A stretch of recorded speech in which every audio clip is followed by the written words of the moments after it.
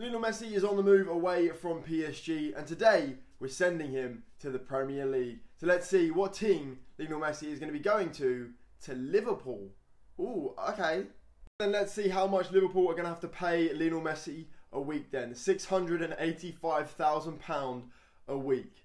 He'll be alright, he can live on that. So then Lionel Messi in the Premier League right now at his current age at Jurgen Klopp's Liverpool is going to get 6 goals only and 26 assists. A bit like his first season at PSG.